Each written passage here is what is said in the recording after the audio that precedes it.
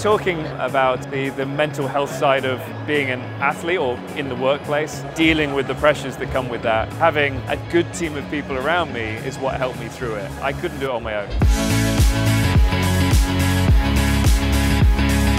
The Cambridge Analytica and Facebook scandal, it really exceeded my expectations of like what a kind of worldwide scandal it became.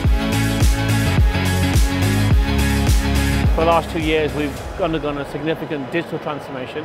We've really changed the way we think about digital. Everything's changed. So I want to tell that story.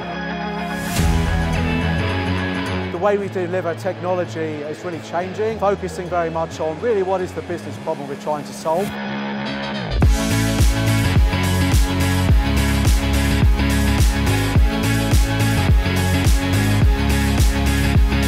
As a technology leader, it's really important to hear what other people are doing, sense check whether, your opportunities, your challenges, is that what other people have? Am I going mad? Is it just me?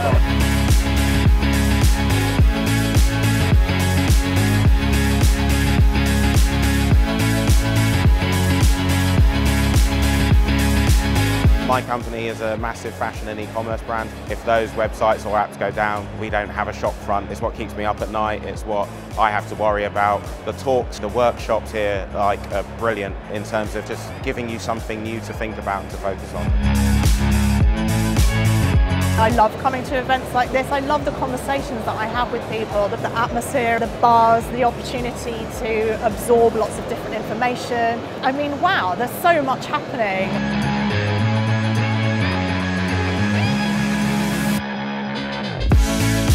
Walking in today, you can see that people are back. They're back in the room. We all spend a lot of time within our companies looking internally.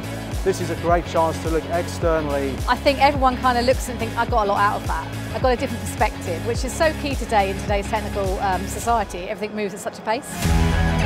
There's so much serendipity that happens at these type of events. The beauty of this is that you can meet 30 people in a day where you would have been chasing on LinkedIn for 2 years and never got in touch.